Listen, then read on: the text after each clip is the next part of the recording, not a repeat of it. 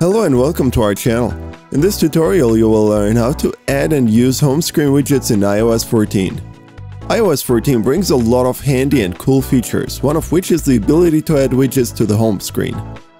To add a widget to home screen, simply tap and hold in an empty part of your home screen. Tap plus icon on the top left once everything starts jiggling. From here, select the widget you want. Then select the size of the widget and tap Add Widget.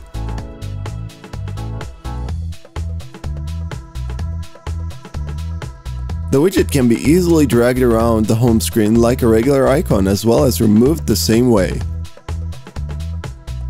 Tapping on the widget will open the corresponding app.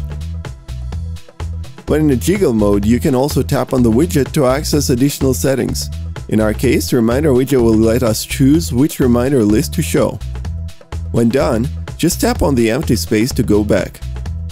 Apple also allows you to stack a few widgets on top of each other, and here's how to do it. If you already have two widgets you want to stack on each other, enter the jiggle mode and drag one onto the other. Otherwise, click the plus icon, select the widget, and then hold and drag the widget size that you want and drop on the preferred widget on your home screen to stack it. Once you stack it, you can swipe through the widgets. To edit the stack, long press on the widget and press Edit Stack.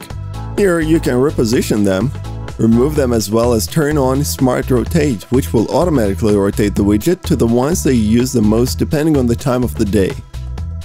Widgets are a great addition to the home screen. We think there are going to be awesome third-party widgets as well that'll make life on iOS even better. What widgets would you like to have? If you liked this video, don't forget to give it a thumbs up and subscribe to our channel.